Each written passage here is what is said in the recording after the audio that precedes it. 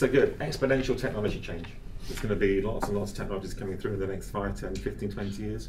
What are maybe the 3 most significant technologies that you see coming through or that are being developed or going to be developed in the next 5-year period that are really going to disrupt businesses and industries?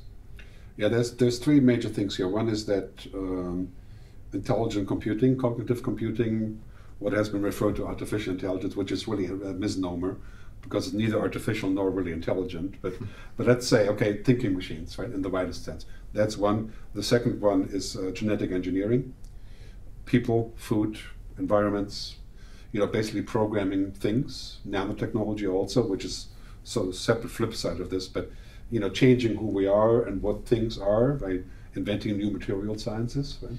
And the third one is geoengineering, which is how to change our weather, how to fight climate change, how to deal with decarbonization, and those are all technologies that are currently exploding. But the one that's really the most powerful one is machines that can have somewhat similar expression possibilities than humans, that can understand things, that we can talk to. For example, a very big change in our lives will be talking to machines, not typing or apps or anything, just speaking. And that is imminent, basically. It's working. 5 years, we'll all be speaking and controlling our systems with our voice. And that's a huge behavior change also. Like, search on the search engine with the web browser. Yeah.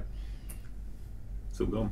Yeah, it's like, who's going to do that? My grandmother, maybe. But it's kind of like you're going to speak to the machine knows who you are, and it's going to use a natural interface with gestures and voice. And so that's a very, very big driver. Intelligent machines I think it's mostly positive, but it's quite scary for people because they watch too many Hollywood movies,